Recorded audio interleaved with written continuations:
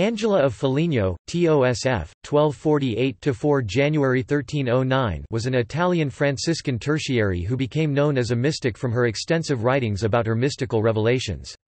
Due to the respect those writings engendered in the Catholic Church, she became known as Mistress of Theologians. Angela was noted not only for her spiritual writings, but also for founding a religious community which refused to become an enclosed religious order so that it might continue her vision of caring for those in need. It is still active. The Catholic Church declared Angela to be a saint in 2013.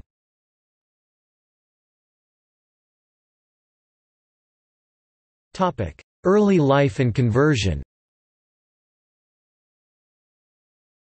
Angela's birth date, which is not known with certainty, is often listed as 1248. She was born into a wealthy family at Foligno, in Umbria. Married, perhaps at an early age, she had several children. Angela reports that she loved the world and its pleasures. Around the age of 40, she reportedly had a vision of Saint Francis and recognized the emptiness of her life. From that time, she began to lead a life devoted to higher perfection. 3 years later, Angela's mother died, followed, a few months later, by her husband and children. With one serving woman, Massazuola, as her companion, she began to divest herself of her possessions and to live as a penitent.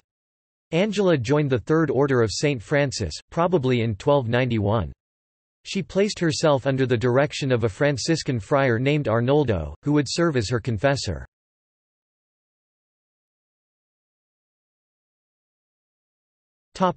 Works and later life. Considered a great medieval mystic, Angela is said to have received mystical revelations, which she dictated to a scribe in the late 13th century. These accounts are contained in a compilation of 2 works, usually published under the title Il Libro della Beata Angela da Foligno. Angela recorded the history of her conversion in her Book of Visions and Instructions.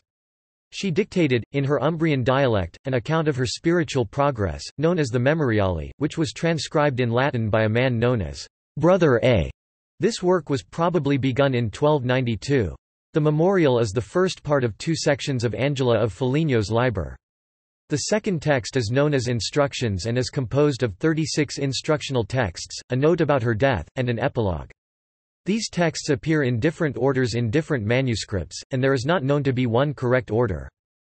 Brother A remained with her until 1296 while she completed the higher and more difficult final 10 stages, but since it proved impossible for him to understand these fully, he condensed them into 7 supplementary stages whose description takes up the larger portion of the memorial.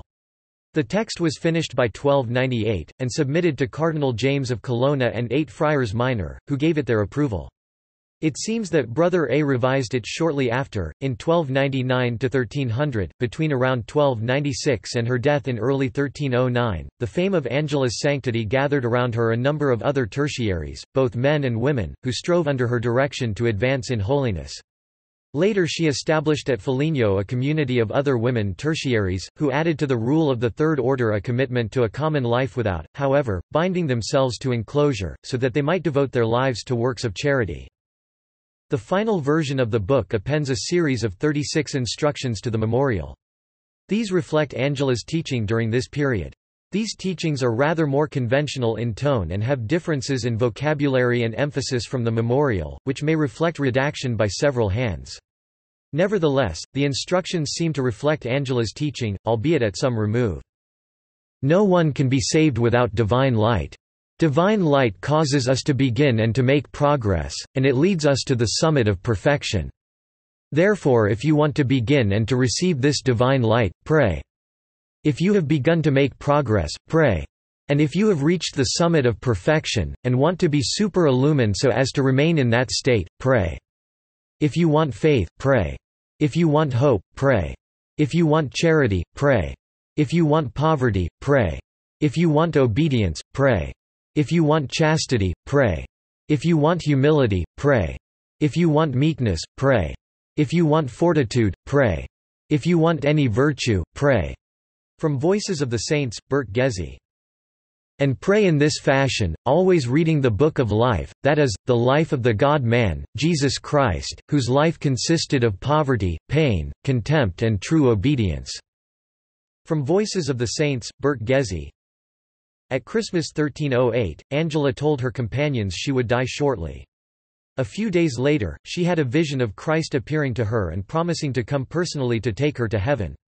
She died in her sleep on 3 January 1309. Angela died surrounded by her community of disciples. Her remains repose in the Church of St. Francis at Foligno.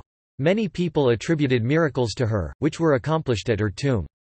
Angela's authority as a spiritual teacher may be gathered from the fact that Bollandus, among other testimonials, quotes Maximilian van der Sant, of the Society of Jesus, as calling her the mistress of theologians, whose whole doctrine has been drawn out of the Book of Life, Jesus Christ, our Lord.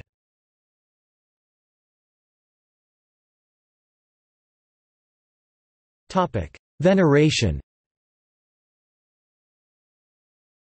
Pope Clement XI approved the veneration paid to her over the centuries in his beatification of her on the 11th of July 1701, and Pope Francis extended the veneration to all the Church on the 9th of October 2013, declaring her a saint by the procedure of equivocal canonization, recognizing the validity of the long-standing veneration of her. Her feast day is celebrated by the Third Order of Saint Francis, both secular and regular, on the 4th of January, the 7th of January in the United States. Although the community she founded was not recognized as a religious institute until the 20th century, she is honored as a religious